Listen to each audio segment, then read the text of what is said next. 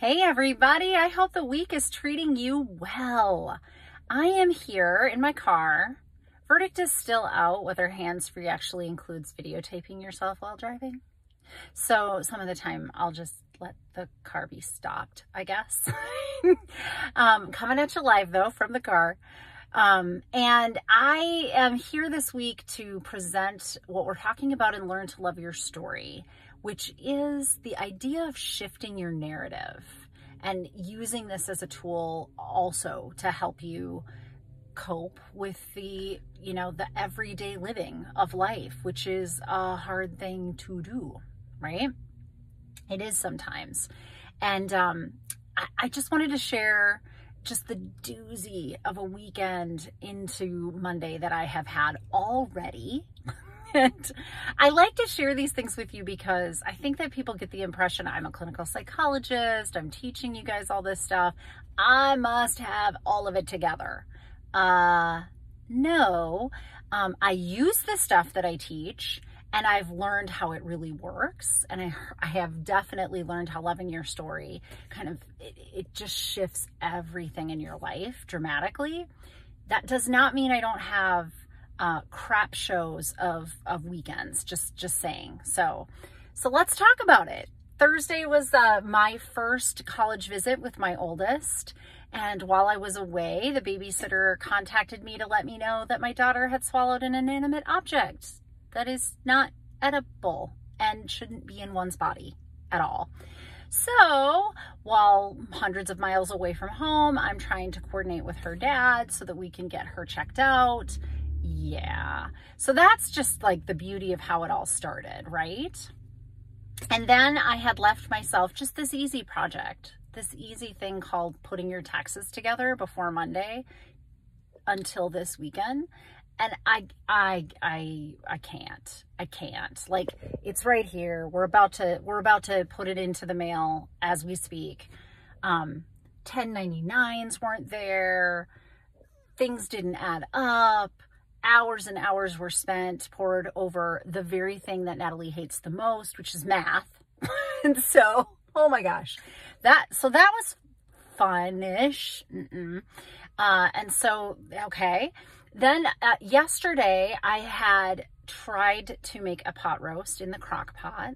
And I say try. I'm actually a pretty good cook. I've made this recipe before, but my crock pot decided to die. So while I thought it had been cooking for 10 hours, it really had been warming for 10 hours.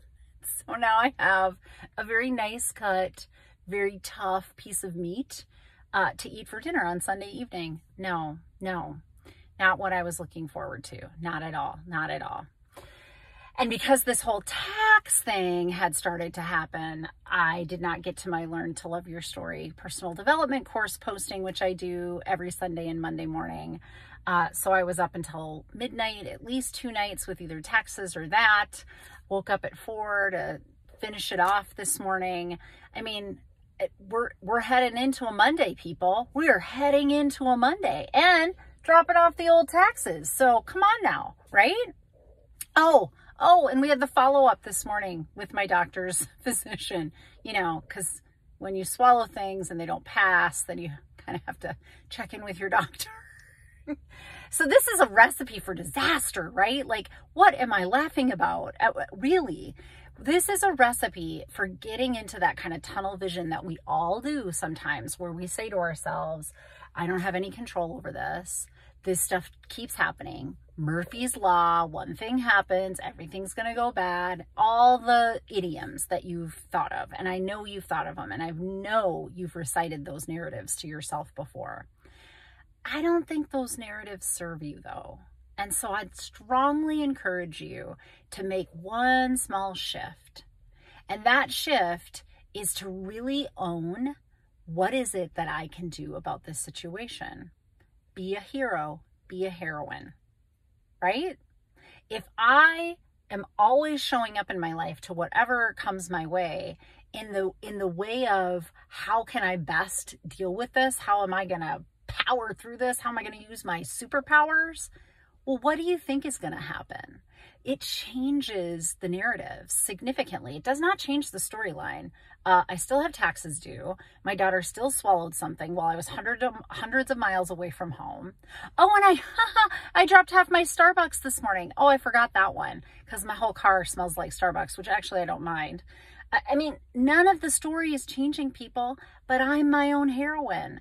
And so I just keep showing up to each of these adversities in a way that I know works for me, in a way where I'm going to do my best through it. And I'm going to feel great about it because I'm using my superpowers because I'm a heroine. It changes things, people. I promise you. So the next time you find yourself in a series of unfortunate events, and believe me, they happen to all of us, even the best of us. I'm not saying I'm the best of us, but just saying. Always we will have these series of unfortunate events. If you start to hear yourself saying things like, oh, here we go again. Oh, it's just going to go awful. Murphy's Law. I want you to think of that phrasing as a rumble strip on the side of the highway. Go with me for a sec. You start saying those narratives to yourself. It's just happening again. I have no control. Think of yourself as going on that rumble strip on the side of the highway. Come back onto the highway. And this time, instead of thinking of those narratives, I want you to start from the framework of, I am my own hero or heroine in this story. How am I going to use my superpowers and show up to this? Have a great week, everybody.